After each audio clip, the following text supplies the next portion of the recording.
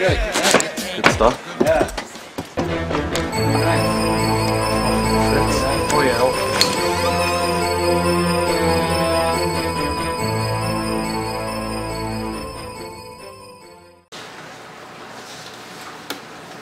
How's it going, everybody? I'm at Kyle's house right now. This is Leopazzo TV, Reef Tank Addiction, Season 2, and I'm super excited to be featuring this gorgeous 410-gallon saltwater coral reef fish tank. Kyle, thank you so much for having me here today. Why don't you go ahead and introduce yourself so we can literally jump in this tank and start learning as much as we can about it.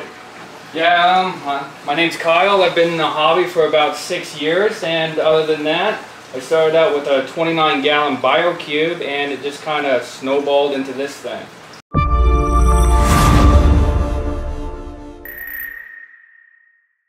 So you know what, we covered quite a bit. We got live rock, some coral, we got the sand bed, we got the acrylic tank, we covered the apex stuff here at the bottom, the filtration at the top, this lighting, what else, the skimmer, we got the auto top off here, reservoir, which is 75 gallons, the quarantine tank that we had in the closet here. Kyle, you know what? We've covered so much, and I'm sure there's a lot more that we can cover, man. Is there anything else that you wanted to point out to me here that I didn't really mention? Or No, not really. Most people actually haven't seen the tank in person yet. No one's really seen the tank in person? No, only a few people. And how privileged am I to be here today? Yeah, like, pretty good. Yeah, I'm super excited coming up here. Yeah, it's a rare tank to have just because it's a shallow reef and how long it is. Mm-hmm. Tanks this long usually don't exist just because usually this long they're like 1,000+ gallons. And it's funny because when I was building this, I was actually trying to keep the gallon count down. I didn't want 1,000 gallons in this house. I didn't want to take care of it, but I wanted a 16-foot tank. Right. So this is the best way I could figure to do it. And again, I don't have a full-time job with my tank. I barely touch this thing. It runs pretty much itself. I get stuck with all the fun stuff, which is adding fish and coral and, you know, moving stuff that doesn't need to be moved, but that's always fun, right? Enjoying the tank. Yeah, enjoying the fun parts of it, you know what I mean? Mm-hmm. Other than that, again, I don't really do much to it. I mean, the apex helps. Is the apex completely needed to do this? Absolutely not. Right. But I like the product, right? And it does help a bit, yeah. To your lifestyle, right? Yeah, especially since I can control it from anywhere in the world, and the support behind apex is insane. I mean, if you have a question, usually it gets answered in a couple of minutes, so not hours, right? So apex is really... Customer service wise, yeah, they're probably top notch. They're one of the best. That's really good to know, man. That's good. That it really counts in a company about customer service. Yeah, especially for a niche industry like this, which is saltwater keeping, because usually the companies are not that large. So it's surprising that a company like Neptune, even though they are one of the largest, still to have the support that they have. Also, there's a lot of people around the world that use Neptune products, so there's a lot of support there too. So that helps a lot. And you got lots of money in line invested and whatnot, so we want to make sure that if we are having problems with any of our equipment or have any questions or whatever, there's someone there to answer them, right? Yeah, exactly. Or even getting new parts or whatever, right? You always want to look into that stuff and read some reviews, right? That's why I bought the lights off who I did, right? Reef Boutique, because if anything goes wrong with them, I can call the owner of the store and say, hey, look, I need help fixing this light, and either I can get a replacement the same day or get it fixed. I'm not sending it somewhere, I'm not doing anything. Yeah, local. Yeah, so if he wants to sell me that, I will pay more, because in the end, if something does go wrong, I need it fixed quickly. I can't wait. I can't RMA something for 2 weeks. That's just ridiculous. So I refuse to do that. Okay. So again, that's why all the equipment's bought from one place, all the lights are bought from one place, and that's pretty much it for everything on this tank. I shop at 2 places for all equipment, that is it. And for fish and livestock, I shop at like 3 stores, that is it. I used to shop all the way around Toronto. I've got a bunch of stores. A lot of them have lost my trust. I'm not spending any more money there, and that's it. So I picked 3 to 4 stores, more like 3, and that's where I shop, and that's it. I will just pay because everything I've ever gotten off them, I've had luck with. And, you know, it might just be me. I might be, you know, bad at keeping certain things and whatnot, but it just seems that way, so that's the decision I made. when all my fish, I went through the whole crash thing and everything like that, and I lost most of my fish and stuff. So now I just stick with companies. I don't have time, and I just don't have the patience to deal with this garbage anymore. Good, man. That's good. I noticed you got an acrylic or glass, or sorry, acrylic lids here. Yeah, they're kind of actually cover. Lexan.